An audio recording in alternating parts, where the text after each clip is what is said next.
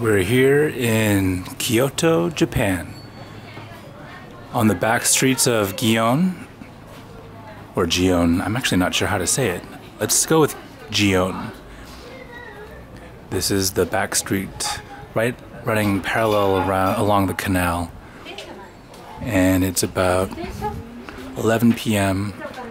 The restaurants have all largely closed, and the streets are getting dark. Both quiet and dark, as most of the diners head home with their bellies stuffed. There's certainly a few folks who are stumbling around drunk as well.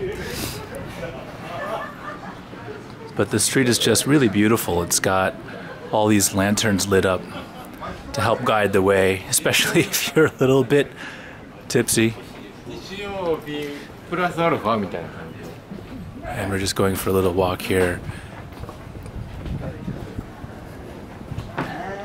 This is one of the streets that you should check out if you're looking for geisha. Many of them still come here to entertain and to perform. And so you'll see throughout the evening geisha walking around, although they're harder to find now, especially with all the tourists and their cameras trying to snap a quick photo.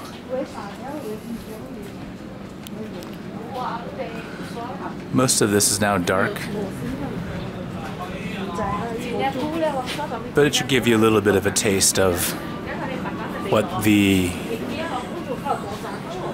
whole thing, what it's all about here on the back streets of Kyoto.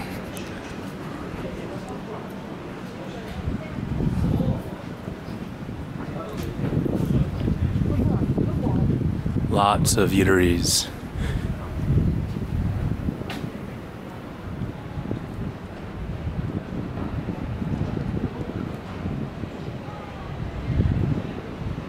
And if you want to see what a bigger street in Kyoto looks like,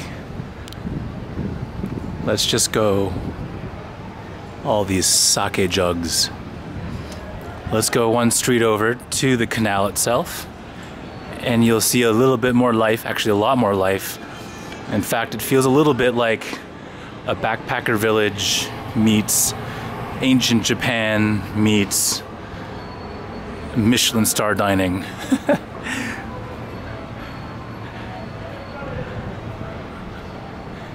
And as we turn the corner, you'll see life spring up.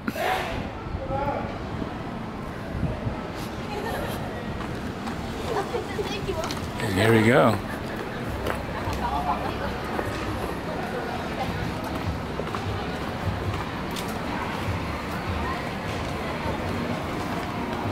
Lots of clubs.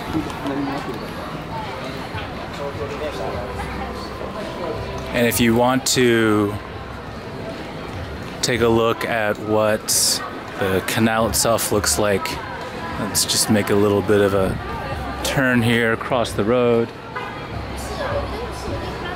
Boom. The canal. And at dusk, this place is beautiful. It lights up with the setting of the sun and the turning on of the lanterns above. And like I said, a little bit of a spring break backpacker feel over there. But everyone seems to be having a lot of fun. There you go. Just a little taste of Kyoto at night. Hope you enjoyed. Thanks for watching.